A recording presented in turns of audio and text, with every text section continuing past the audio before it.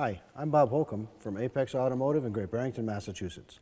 Today we're going to talk about how to de-ice your car door and door lock. First, we'll have to understand how the door lock works in order to de-ice it.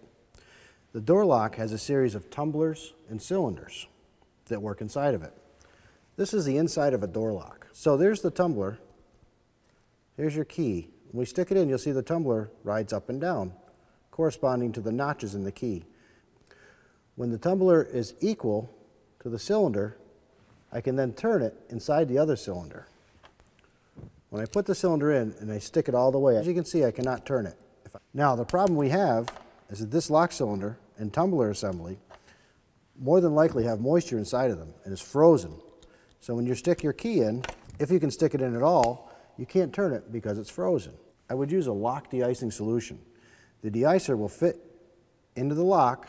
When I squirt the solution into the mechanism, it should dissipate the moisture and thaw it out so that I can then put my key in and turn the locking mechanism.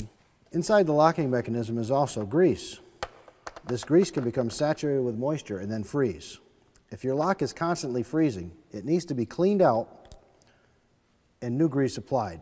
Then your lock will probably stop freezing. That covers the lock portion of your car door, although the door itself could freeze shut. So I'm at my car door and the door is frozen shut. If the lock works properly and I've used the de-icing solution and I know the lock to actuate and the door to be unlocked and I still can't pull the door open, it may be because it's frozen shut. This is a rubber gasket that will keep the moisture or the atmosphere outside your car from getting in. This rubber gasket becomes saturated with water, and when you close your door and the car sits overnight, it'll freeze right to the car, and that's why you can't open your car door. There is a solution available that you would spray around the gasket, and it should de-ice enough for you to get your car door open. This is a rubber gasket that will keep the moisture or the atmosphere outside your car from getting in. This rubber gasket becomes saturated with water, and when you close your door and the car sits overnight, it'll freeze right to the car, and that's why you can't open your car door. There is a solution available that you would spray around the gasket, and it should de-ice enough for you to get your car door open. To remedy this problem in the future, we would use a pure silicone spray on the rubber gasket.